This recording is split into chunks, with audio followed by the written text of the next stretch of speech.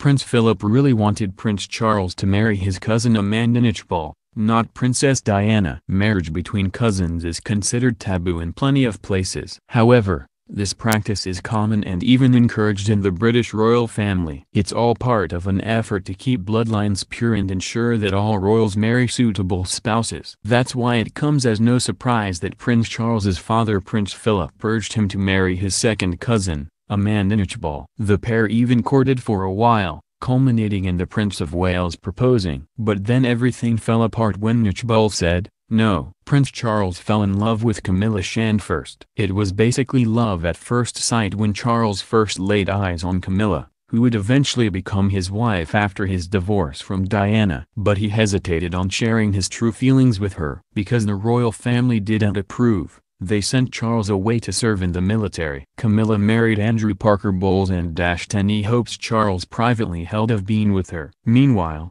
the Prince of Wales was still single and needing a suitable bride. His father Prince Philip suggested Charles's cousin. Her grandfather Lord Mountbatten had been allegedly plotting the match since Knatchbull was just 16 years old. And because he was out of options, Charles went along with the idea. The Prince of Wales proposed to his second cousin, and got rejected. Prince Charles and Knatchbull got along surprisingly well and may have had a pleasant marriage. But she turned him down because of the publicity. Mostly. British historian Robert Lacey wrote in the Royal Tell-All Battle of Brothers, the inside story of a family in tumult, that Knatchbull wasn't interested in the spotlight. She knows reported. When the prince finally made his proposal in the summer of 1979, shortly before Lord Mountbatten's assassination by the IRA, the independent-minded Amanda politely turned him down. Lacey wrote, "The surrender of self to a system," she explained, "was so absolute when joining the royal family, it involved a loss of independence far greater than matrimony usually invites." Lacey continued, "The prince could recall every reason Amanda had given him for her refusal, and especially the exposure to publicity, an intrusion more pervasive than attends any other public figure except at the zenith of a chosen career."